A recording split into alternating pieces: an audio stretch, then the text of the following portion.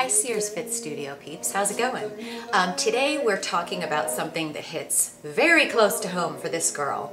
And if you've been reading my blog, or maybe you start reading my blog, you'll see that I'm focusing on this theme, if you will, of having body pride, having pride in your body regardless of where you are in your fitness journey. If you're just starting and you haven't lost any weight, if you maybe are in the middle of your fitness journey and you've lost 10 pounds and you've got 5 to go, if you've lost 50 and you've got 5 to go or 10 to go, I don't care where you are, but it is so important. And I have realized this personally so much, in particular, I'd say the past 3 or 4 months, because I'm somebody that has been so hard on myself and so caught up in comparing myself to whether it was somebody I saw in a fitness magazine, on a website, another blogger, somebody that I know personally, and getting completely obsessed in comparing myself with that person, what size they were, how much weight they've lost in X amount of time compared to me.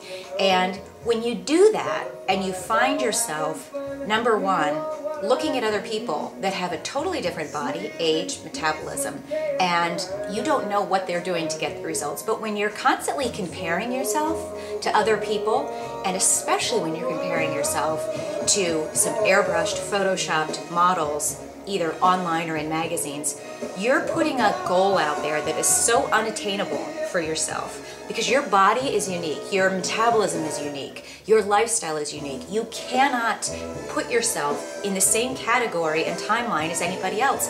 And furthermore, this is coming from very much personal experience. The more that I got into this mindset of looking at my body every day and saying, I'm not this size, I don't look like that person, I can't wear those shorts yet because I haven't reached my goal. You're constantly starting and finishing every day with negativity. You're constantly scolding yourself. And something to remember that is such a simple concept when you want to treat your body in a kind way and encourage yourself is think about if your best friend, or your daughter, or your sister, or your mom wanted to lose weight and you wanted to encourage them. Think about how you would talk to them. Would you say, like say it's your mom, would you say to your mom, Mom, hello, look, you don't look like Halle Berry, what's going on with you? She wouldn't do that, she wouldn't eat that. No, you wouldn't ever try to encourage somebody by berating them, by comparing them to unrealistic images, and by being negative to them every day. And I've been doing this and not only comparing myself to unrealistic images and expectations, but I'd also just been so negative to myself. When you are that negative to yourself every day and not encouraging yourself and taking pride in what you already have, your body is an amazing tool and it's capable of greater things than you can possibly ever imagine. You've got to focus every day on encouraging yourself and on appreciating what you have right now. Right here, right now, okay? It doesn't matter if you haven't reached your goal, but you've got to get in the habit of getting up every day and encouraging yourself, motivating yourself, and not looking at anybody else, but just getting excited and finding a way to have that inner dialogue with yourself where you're sharing positivity with yourself, if that makes any sense. Because when you don't, when you obsess about things that are unrealistic, when you talk negatively about your body, you're constantly waking up with, I failed. I can't do this, every day is bad, I haven't lost 5 more pounds, and all you're thinking about is what you haven't done. Instead of looking at what you have done, start looking at what you have done. Like, hey, for the first time in several years, last week, I worked out 3 times. I've never done that, and I made time, I did it. And last week, for the first time, I didn't go and have nothing but fast food over the weekend. I actually cooked at home. Start, giving yourself pats on the back for the good things that you're doing.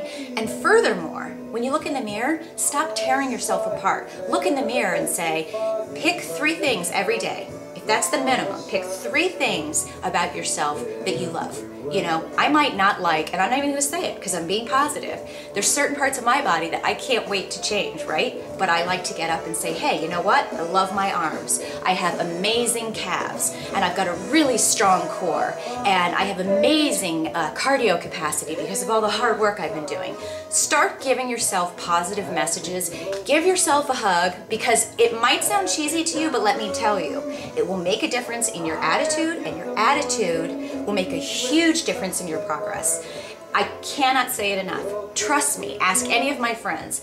I'm coming from a place of bad attitude, comparing myself to others, and now I'm changing that to a good attitude, encouraging myself, and appreciating myself along the way.